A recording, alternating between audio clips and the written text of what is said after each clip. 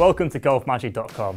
We've been testing the best hybrids on the market at World of Golf in New Malden with the help of a GC2 launch monitor. While all the clubs in the test are top performers in their category, 3 stood out from the pack and rewarded GolfMagic gold stars. First out the traps, it's Mizuno's JPX 850. It's one of the best looking hybrids we've ever seen. The blue crown contrasts nicely with the black face and sole, and it looks stunning sat behind the ball. We all know how important confidence is in golf, and it can only help to look down at a club that suits your eye. On the underside, Mizuno have utilised what is calling a shockwave sole, which essentially is a series of ridges that produce a springboard effect at impact. It's one of the longest clubs in the test and offers a load of forgiveness.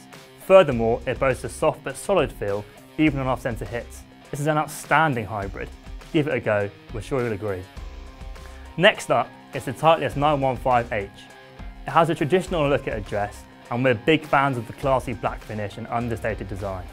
Titleist implement an active recoil channel in this club, which is a slot spanning the underside of the club, allowing the entire face to flex at impact. Again, this is one of the longer hybrids on the test, and we were impressed by the forgiveness on offer. It's a naturally high launching hybrid, so it's great for attacking greens as it comes down soft. If you usually hit a high ball, don't worry, this is adjustable and it's easy to tweak. The most expensive club in the test, but you're paying for quality. And last but definitely not least, it's the Adams Red. Adams has made the most popular hybrid on the PGA Tour since 2008. The bar was already set high, but somehow it's just got higher. Now this is a hybrid for the better player, so if you're a mid to high handicapper, you may want to give it a miss. That's because it has a small head profile and has very little forgiveness. But what you lose in one area, you gain in the next. Adams is using velocity stop technology on the sole and ghost stop technology on the crown, which is hidden from view. Both are designed to increase ball speed, and that's exactly what they do.